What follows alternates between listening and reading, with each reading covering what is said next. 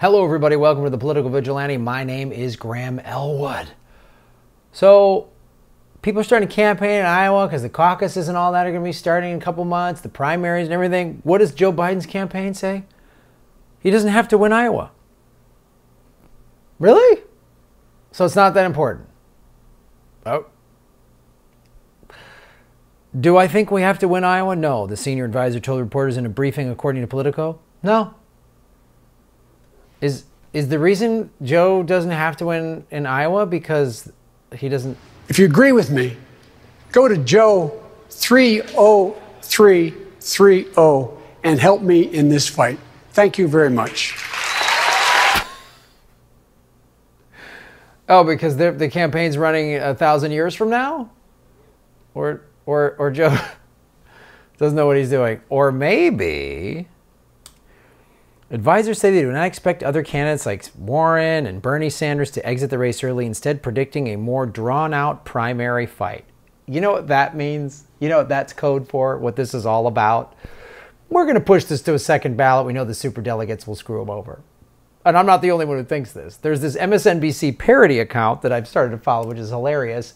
MSDNC update. Superdelegates confirm Biden doesn't have to win any states to capture the 2020 nomination. Talking about the story I'm talking about. There it is.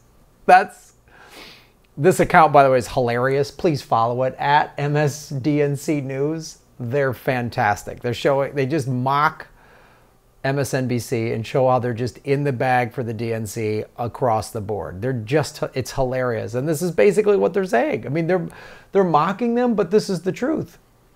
I don't need to win Iowa. We'll just push this to a second ballot when the superdelegates will screw over Bernie Sanders. I mean, Tulsi Gabbard is already not probably going to qualify for this next debate. Gravel had to drop out.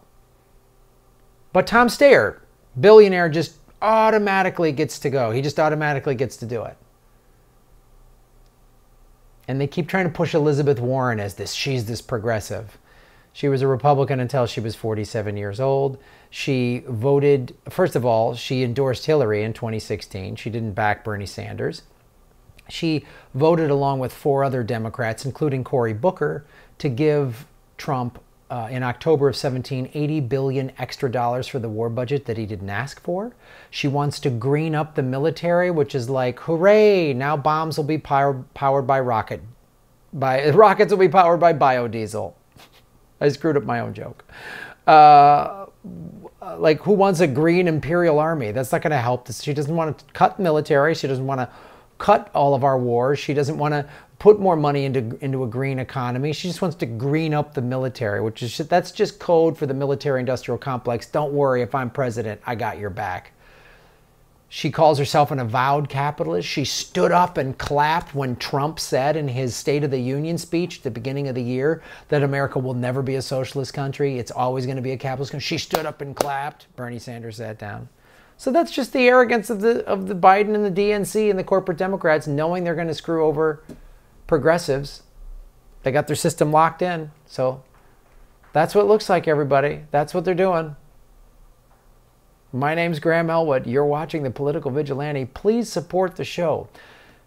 YouTube started unsubscribing people again. We picked up 30,000 subscribers in like 6 weeks. It was amazing. And we got to 51,949, 970. Now we're at 935. They're starting to take subscribers down again.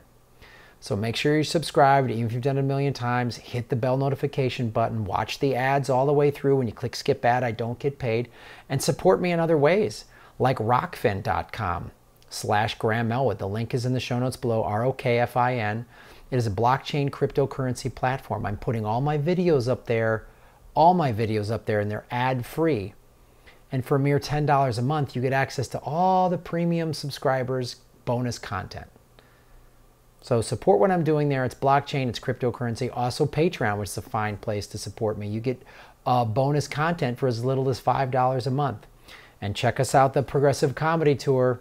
We're doing September 4th through the 8th. We're doing Omaha, Sioux Falls, Madison, Minneapolis, and Iowa City. I'm doing Moscow September 20th. And the ticket link for St. Petersburg, September 27th, will be up soon. And there are also ticket links for the November Progressive Comedy Tour Down Under. Ron Placone and I, November 14th, will be in Melbourne, the 15th Adelaide, the 17th Sydney, and the 22nd Perth. I'm told all of those shows, tickets are moving fast. So if we're already moving a lot of tickets 2-3 months out, it'll probably sell out by the time we get to November, so get your tickets now. Thanks for supporting what I do. Every Sunday we do a live chat at 3 p.m. Pacific. Check us out for that, and make sure you shave your knuckles for justice. You're making Gotham great again. Thank you.